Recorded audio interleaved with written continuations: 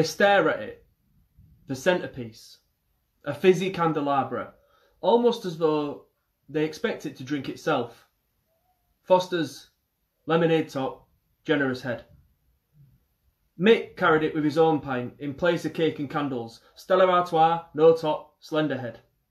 An age-old tradition for a premature landmark, but at 6'2" with deep blue eyes, Zach looks more than ready. His mam, Claire, can't handle the fact he'll soon be leaving school. No tie to retrieve from the banister or synchronised routines. Praise the compass on the beer mat won't send him on a spiral. Dreads the thought that blonde hairs sprout around his nipples. Malbec, if they have it, but house is fine if not. Her brother, Mick, perches down, shoulders stiff as absinthe. For 18 months he's brought these on the sly. Pre-match tension gently soothed by piss water in plastic cups, and in buying Zach his maiden pint, he fills the paternal void. His wife, Sue, sits opposite the jukebox. Gestures at the barman to turn it down. Chunters under her breath whilst the other three are laughing. Counts her blessings that her and Mick won't babysit much longer.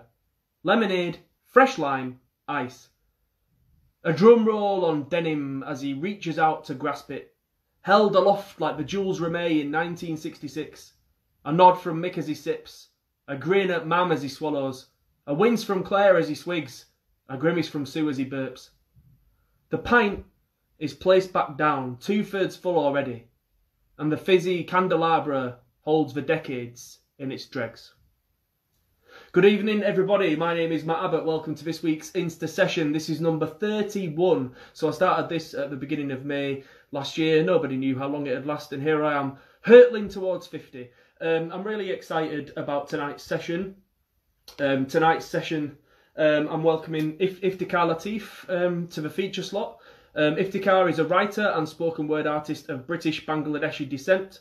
He released his debut collection of short stories and poems titled Losers in August 2019. His work often refers to the British-Asian experience, deconstructions of masculinity and addiction/isolation. Currently, he is founder and co-host for Off the Chest, and I am buzzing to welcome him. So I shall invite him to, here we go, young Ifti. Looking forward to seeing what he shares. Make sure my volume's turned up. Wait a sec. Here we are. Oh, hello. Hello. How you doing, man? Nice to see you. Nice to see you too. I have to apologise for the lighting. My bulb is gone, so I'm sitting next to a really yellow lamp right now. But I think it's okay. It's all good. I think you look cool. You look radiant. Thank you. I got my black and yellow shirt on to represent, wearing colours. But yeah. Cool. Thank you, mate. Oh, yeah, the branding, of course. I just realised then. I was thinking, what, is he a Borussia Dortmund fan? What? No, cool. You're 10 steps ahead of me. Thanks for agreeing to do the session, for joining us tonight. I'm really looking forward to it. How have you been the last few months? You've been all right? Yeah, I've been good. Obviously, it's a bit of a weird time, and I've tried to be positive. I think at the beginning of this year, I had a few small goals in my head, and I think that's kind of kept me going, given me some sort of perspective. And I know things will get better. So, yeah, I have to admit, I'm a little bit nervous because I haven't performed in a while. Even though I run off the chest and let other people perform, I myself have not really done much poetry in front of any other people in a long time. Yeah, I hear you, man. It's cool. Don't worry. It's all going to be nice and chill. But no, I know, because I did a set last night for The Boss, which is a Manchester-based night. And I'm the same as you. I've been hosting tons of events last year, but barely done any as a performer. So, but it's all good, man. You'll be fine. Fantastic. It's all good. Yeah. You, because Ella Dorman Gajic, your co-host, obviously did a session a few weeks back and was singing your praises. Yeah, I caught a bit of that. I couldn't catch the whole thing, but yeah, that was amazing. I've always had a lot of respect for Ella. Obviously, we'll work very closely. I think she's here as well. So yeah, I feel quite loved already in the chat. Hello to everybody. Hello to all my friends. This is a friendly crowd tonight, Yeah, it's good. It's nice to see. So Losers, which you published in 2019, that was short stories and poems. Have you been working on a follow-up? I'm not trying to put you under pressure. I'm just Yeah, I don't know. I think so when I did that book, it was like a really small thing. It was like completely DIY, Yeah, self-published. I really, to be honest, didn't know what I was doing because it was like a bit of a stab in the dark. And I think people enjoyed it, and I think it was really kind of important for me to really push myself in that direction.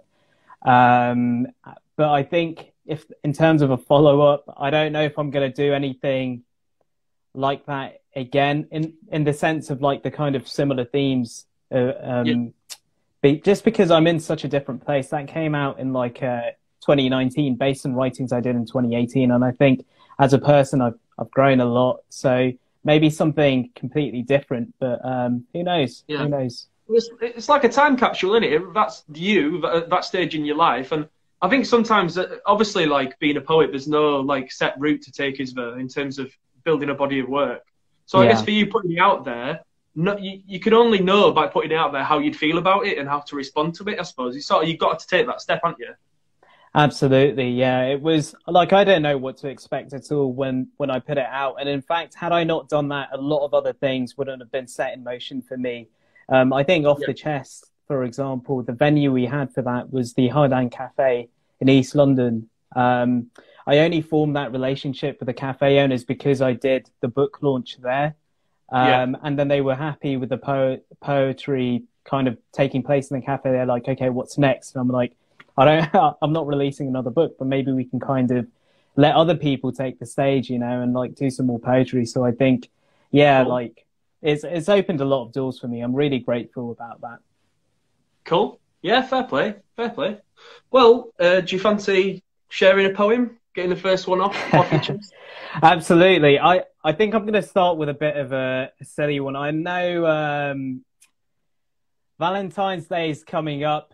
I don't know if many people are having any sort of dates or anything. Maybe a virtual Valentine's date. Safe to say I won't be doing that, unfortunately, but it doesn't make much of a difference because I'm quite used to it. But this poem is called Matched, and I think it's quite appropriate for Valentine's Day, which is coming up. Cool. Why do they call it Tinder when I get no matches? I'm just looking for a spark, because the world got dimmer when you left. Love life took a nosedive, free falling, hitting terminal velocity. I'll be honest, I never moved on properly. Rolling solo, hole in my heart like a polo. I go to the cinema on my own. The couple next to me hold each other tight. I hold my pint a beer tighter until my desperation crushes the plastic cup. Sometimes I wonder whether I'm working to live or living to jerk. Pornography leaves you empty, but can a void that's already empty get any emptier? Has anyone else noticed that there are too many couples in the world? I'm so used to being a third wheel, I feel like a spare tire. Life's a long, lonely road. It's best not to travel alone. When you hit a pothole and break down, it's worth asking for a tow. Don't ever let anyone tell you that love happens when you least expect it, because that's like a teacher telling their students that they'll only get an A when they least expect it. But some lessons are learned the hard way, and love is a lesson that's taught lifelong. Where's my tutor? I never learned how to be happy single. The only single I like is a single bed. Can't sleep in a double because there's too much space. Feels too much like there's a place for another person who's not there. My hand reaches out in the middle of the night for someone to hold me back. Maybe one day I'll be able to look back and laugh at how silly I've been, worrying all for nothing when I wake up to someone who shares that double bed with me and makes fun of couples who sit next to us at the cinema. Someone who makes me smile without me being afraid that if I didn't smile all the time, I'd only cry. Thank you. Thank Wow, you so much. beautiful. What a Oh. start. What a start. Wow. Thank you. Yeah, this poem just makes me laugh. I feel like I'm getting a few matches these days. So like looking back on it, I'm like, chill, bro. Like it will happen. It will happen. Yeah, but it can sometimes feel like you're the furthest away from it ever happening, can't you? To be fair, like I understand. And Yeah. even if, you know, it's important to talk about that, even if you have moved on in some way, it's still important to, yeah, Yeah, definitely. definitely. Yeah, I think it's important to kind of capture those moments. I find that with a lot of poems. You write them when you're feeling one way and you look back at it like a snapshot. But yeah, we move. Maybe somebody watching tonight will swipe whichever way you meant to swipe. I don't actually know, but Maybe, who knows? Who knows? so have you written anything during the lockdown period at all? Again, I'm not trying to put pressure on. I'm just curious. It's like, you know, it's really difficult when you've got a fog over you. But have you written Yeah. any, you know, poem or two? Yeah, I actually have written a few things. I think like recently, I don't know what it is, but I've been writing a lot about kind of Tupperware and also my parents, who I associate with Tupperware because they love giving me food when I visit them. Obviously, not so much recently, but still. And yeah, like I don't know where that's coming from. It's funny how you kind of move from topic to topic depending on where you're at life. But that's the Yeah, sort of thing I've been focusing on. yeah, interesting. Have you written anything over the last year that's really surprised you that absolutely would not have been in Losers? Oh, that's a good question. I think so. When I was writing Losers, I actually wrote things quite one-dimensionally. Um, so, for example, it would be stuff that was focused on one theme throughout. And I know, looking back on it, I felt like that was probably because of my lack of maturity as a writer at the time. And Yeah, obviously, as you kind of grow and get more comfortable with your craft, you're kind of taking on multiple things. You're giving your world a bit more color instead of making it black and white. Um, and I think the stuff where I say I'm writing about my parents, I think a lot of that writing is also not just about my parents, but also kind of reflections of myself within my parents as they are depicted within the poems. That sort of stuff I don't think would have been in the Losers just because I didn't have that kind of eye with me at the time. But interesting. yeah, Cool. That's really exciting to hear. I guess like, and that's another thing with putting something out. There's a certain finality to it, isn't it? It's like, right, that's done now. That's out there, yeah, and so you naturally you have to move on to something different to fill the void. So, yeah, interesting. Do you fancy sharing another poem? for sure. On the Cool. topic of my parents, I'll say a Nice. little bit of a longer one about my mum. And I love my mum. So this isn't like me dissing her, but you know, some things need to be said, you know, and it's a little bit more serious. My mum finds it hard to say sorry, even when it's the only antidote. Even when it's clear that something is wrong, she'll do anything and everything except say that word, as if it's a dirty curse that can't leave her lips. Sometimes I've stayed enraged, wondering just why it's so difficult to hear her admit that she's wrong. And I wonder why. Why is it that she can show no weakness when we are all just error-prone humans? I think about my grandparents and whether they too had this issue, whether my mum needed them to say that magic word, so desperate to hear soft voice.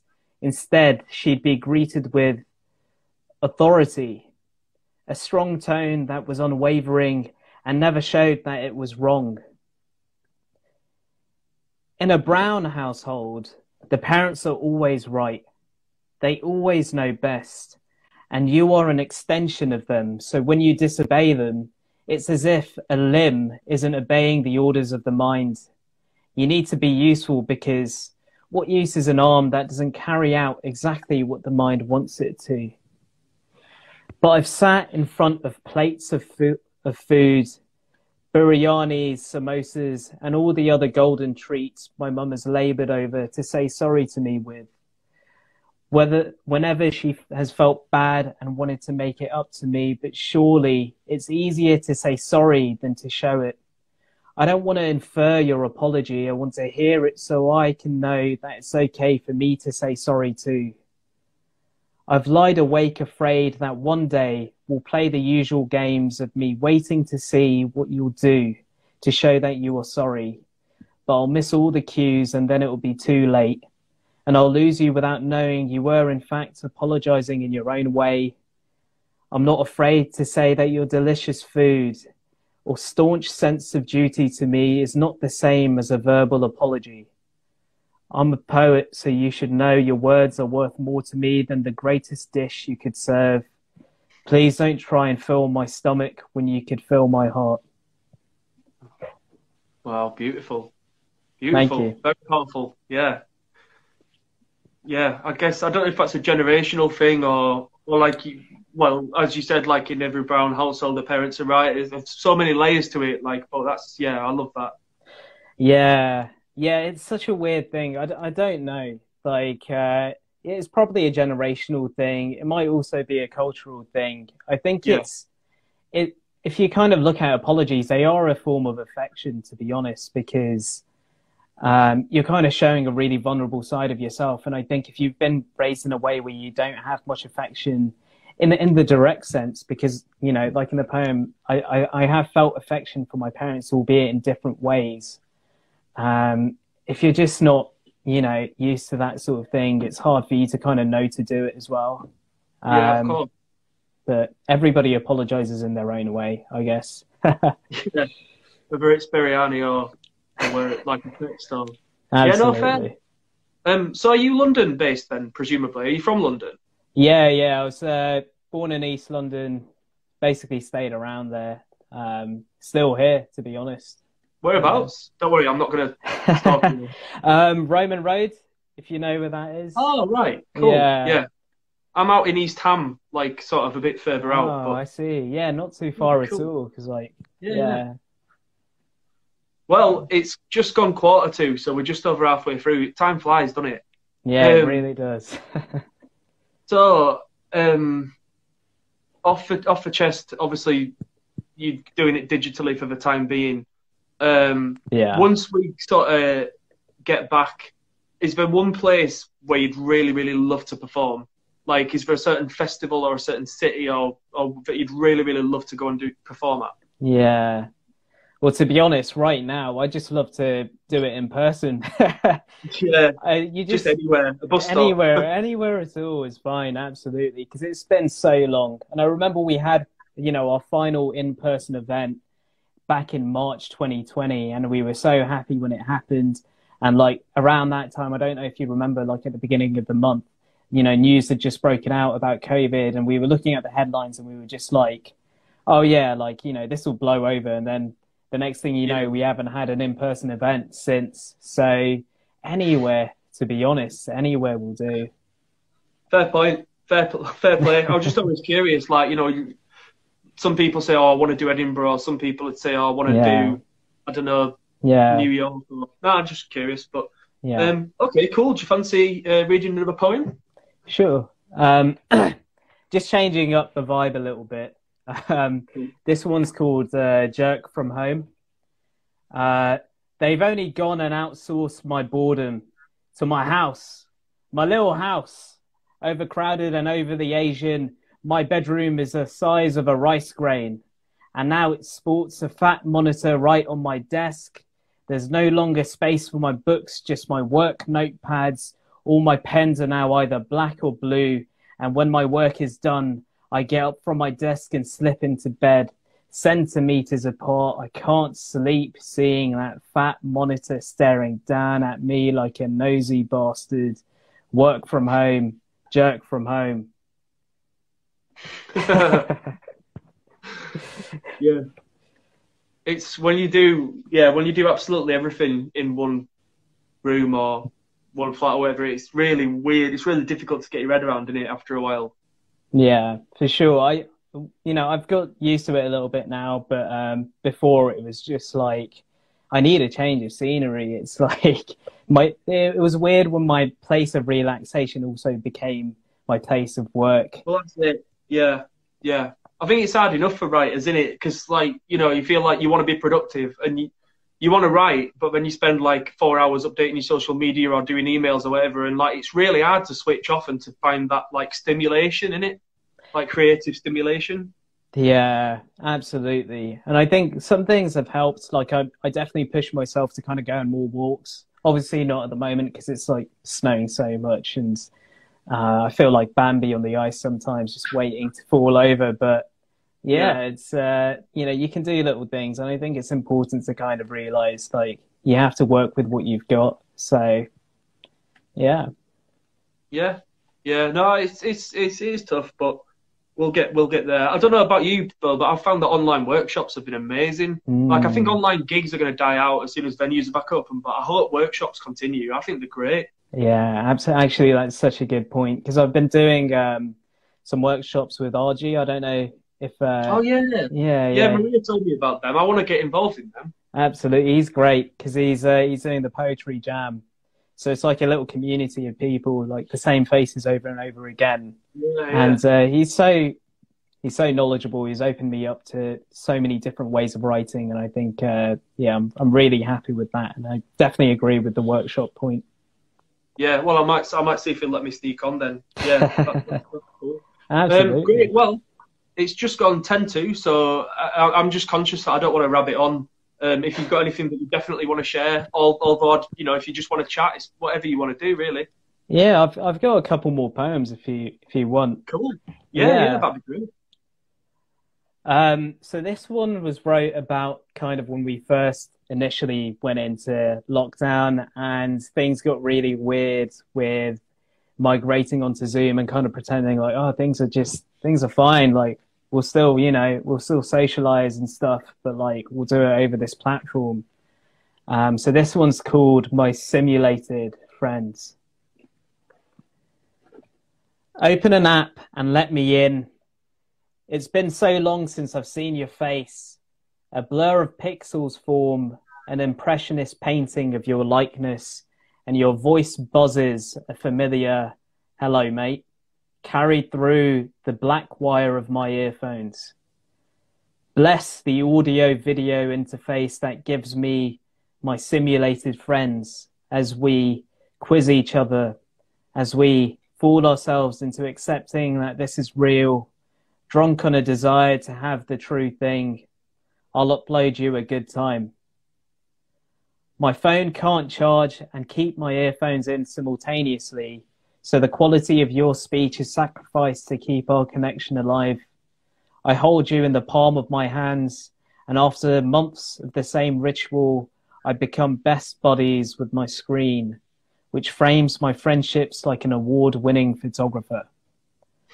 I've fallen asleep in the blue light of my laptop, casting over me like the faint luminescence of the moon. And as I dreamed of us hanging out on Zoom, screen sharing our secrets, I eventually woke up to see that my battery had died. So I plugged myself back in and clicked on you.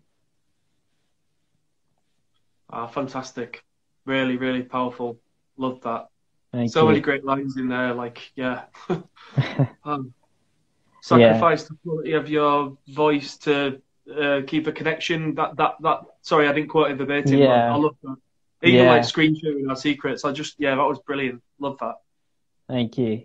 Yeah. It's just yeah, it's a wild time. I think it's such a wild time with everything going on, I think. And we've adapted to it, and you know, we find ways around it. But To be fair, poetry, I've said this a few times, like poetry has probably done the best of all the art forms, really. You can't do a gig online if you're in a band. It just doesn't sound good. And like, you know, I know, to be fair, some plays, like I've seen some theatre online that's worked, but poetry, we're quite lucky, really. Yeah.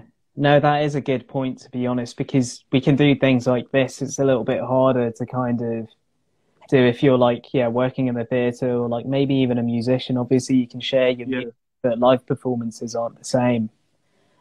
Yeah. Well, yeah, I mean, and also like that poem was beautiful. So every cloud has a silver lining and all that. Thank you. Great.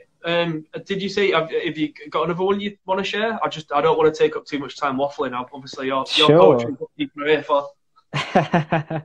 Yeah, no, absolutely. Uh, can I do like two short ones?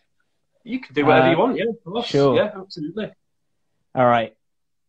This is another poem about my dad, and it was written during Napo Remo last year. So wrote a poem every day of April. It's called Old Man. I've seen my father cry a handful of times. On those days, it felt like it was raining inside. There was nowhere to hide, nowhere to retreat to. Even in the privacy of my room, I could feel the walls were see-through. Immigrant dads can't afford to show emotion. Households rest on their steady shoulders. Completely functional, useful to society, out of sight of their loved ones, sobbing quietly. Yeah. Yeah, I Nice. promise I'm not this much of a downer. I don't, there's so many No, sad poems I've realized, but yeah, sad the poems are last, the best poems. It's all right. yeah, yeah, yeah. That was great. And one last one I'll do. Where is it? Okay, here we go. Done out here.